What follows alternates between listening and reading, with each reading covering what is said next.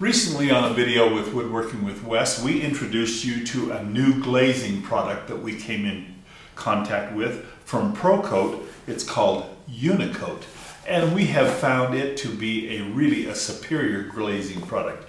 In fact, we are using it for anything that we glaze now. This is the only thing we're going to use. And we've had some requests as to different colors, because I got this sample kit that has 30 different colors of glaze. That is the one thing that I really like about this product from ProCoat, is the different colors of glaze that are available. Oh, by the way, I want you to stick around to the end. They've offered us a special opportunity for you if you decide to use this product. But let's get started. We had done a video a long time ago about using different woods, and so now what we're going to do is we're going to show you the different glazes. Now what I did, I took some old golden oak wood. This is the original finish. This is the golden oak finish that we cut up. I took my wire brush and I wire brushed it just like we always do when we do cerusing. So I wire brushed the finish.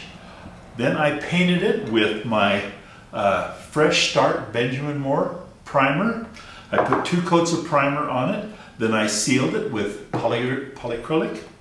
And this is the finish that we're going to be glazing right here. And so we're going to first start. I'm going to show you how to paint. We're going to paint our white on this. We're going to seal it. And then we've made 6 samples that we're going to use different colors of glaze on.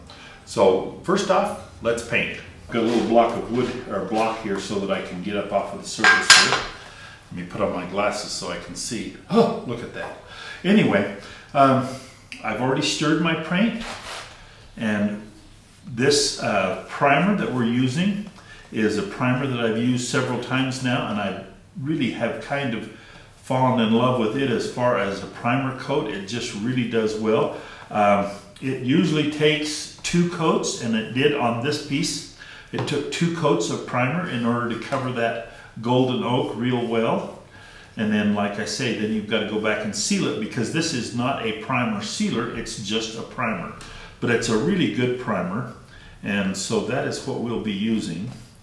You want to make sure after you've gone through and used your wire brush, you want to make sure that your primer coat isn't too thick to fill in that grain. Now we did a door with this white paint and black UnoCoat glaze. I invite you to go back and look at that video. We are not going to do the black on white again. We're going to use some other colors, but you want to make sure that you don't get your paint so thick that you fill up the grain that you just got through wire brushing out. And so there's our first coat of paint. We'll wait for that to dry, come back, give it a second coat of paint, and then a thin coat of polyacrylic for our glaze. We've gone through our sample pack. We've picked out 6 colors that are kind of varying shades that I think you'd like to see. And like I say, here is our sample, all painted white and sealed. And so let's get started. We're going to put it on there. We're going to spread it with a little chip brush and wipe it with a paper towel. And we're just going to go front to back. Our first one is oak barrel. And when you always make sure you mix them up, shake them a little bit and stir them. It's kind of a gray color. I'm going to set it off the side so I don't get them mixed up.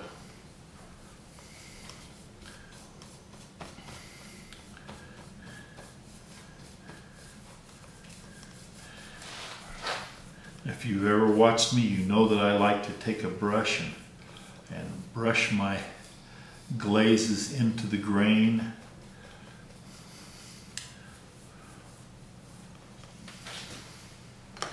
And wipe it up with a paper towel.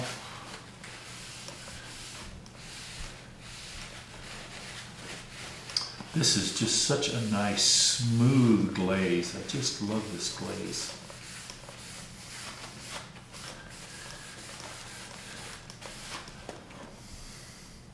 There's our first color. Gives it kind of a gray look.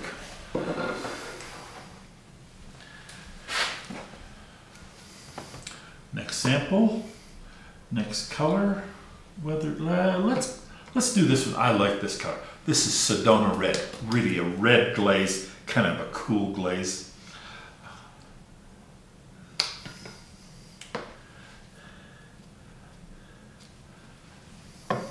Like I say, that's one of the things that I just really love about this glaze is all the different colors that are available. And it's just so much fun to have an opportunity to use different colors of glaze. And when you use your base coat in a different color, now I'm doing everything on white so that you can see the contrast. So don't get hung up on the fact that you can only use white, because you can't. You can use any color you want to. But any color of base paint that you want to use that is complemented by the color of glaze that you would like to choose to go with it. But I just wanted you to see the different colors of glaze as I tested them. And so I'm doing them all on white.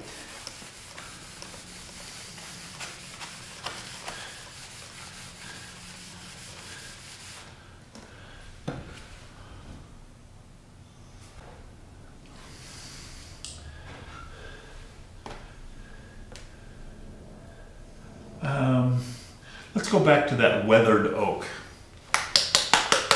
Like I say, make sure you get it all mixed up. It has a real gray look to it also, but a lighter gray than our other one.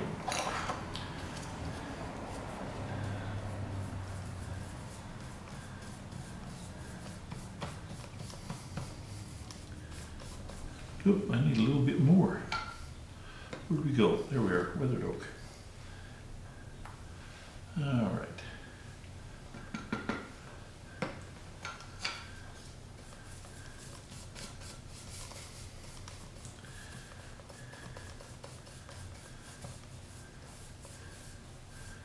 Much lighter gray, a very soft gray in comparison to our other gray.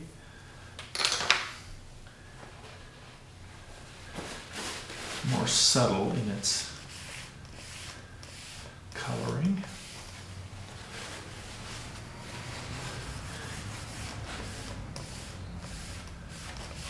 Yeah, very subtle.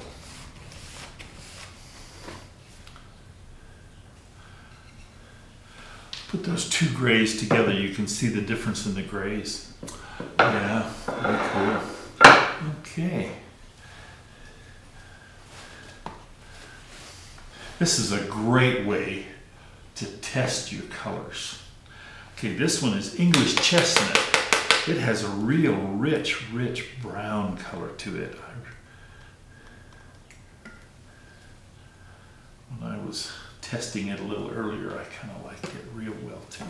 I like them all. That's the problem, is I like them all because it's just such a beautiful glaze to work with.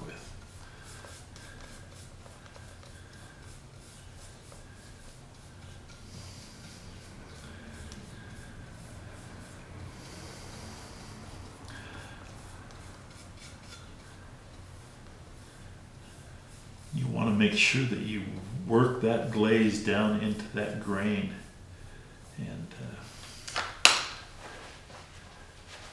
then when you wipe it off, that glaze sticks down in that grain and highlights that grain. And oh yeah.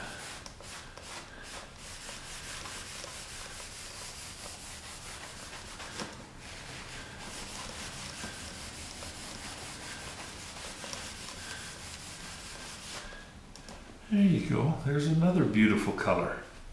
All right, our final color that we're going to do for the white paint is antique brown.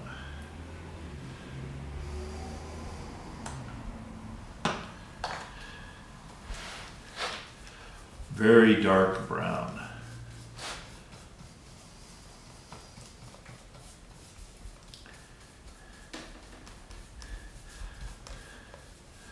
This glaze has kind of an oily, like an oil-based glaze feel to it. And I like that because it doesn't dry too fast. and it allows you to work your glaze and get it around to where you want it and down into the cracks, and then to clean it up with your paper towel. Like I say, there's just lots of things about this glaze that I have really enjoyed working with.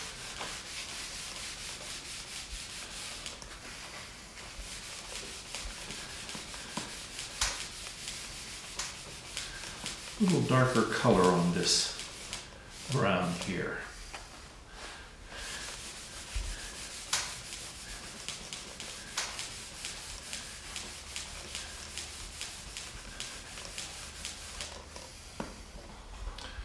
Okay, right there. Now, we have one more color to go, but we're going to do a white on black. Now, in the spirit of full disclosure, I didn't have any black primer. So what I used was a can of spray, just a rattle can of black paint. And I tried a little sample and it worked okay to demonstrate the white glaze, but it's probably not going to be as nice as this because it's not a true primer. But let's give a look and just see that the white on black is very cool too. And I would, if I were to do a project, I would make sure that I had me some good black primer to make sure that it came out correct. But for demonstration purposes only, we cheated. So just so you know, I cheated.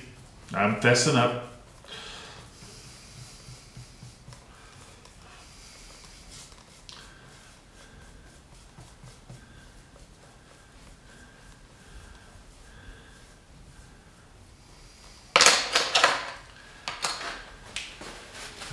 Okay.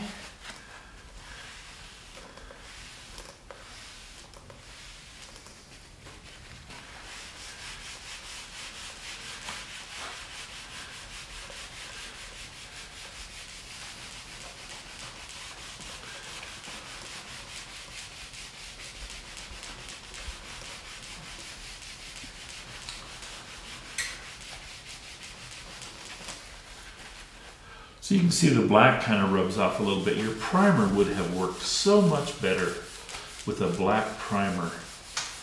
But you can see how a black and white look is just so cool.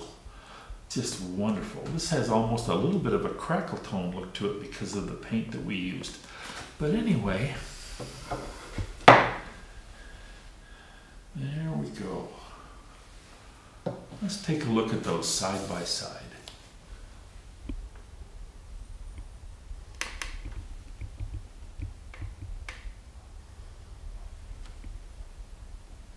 Well, I hope you've enjoyed our little demonstration of ProCoat UnoCoat Glaze. It's a great product. These two colors right here,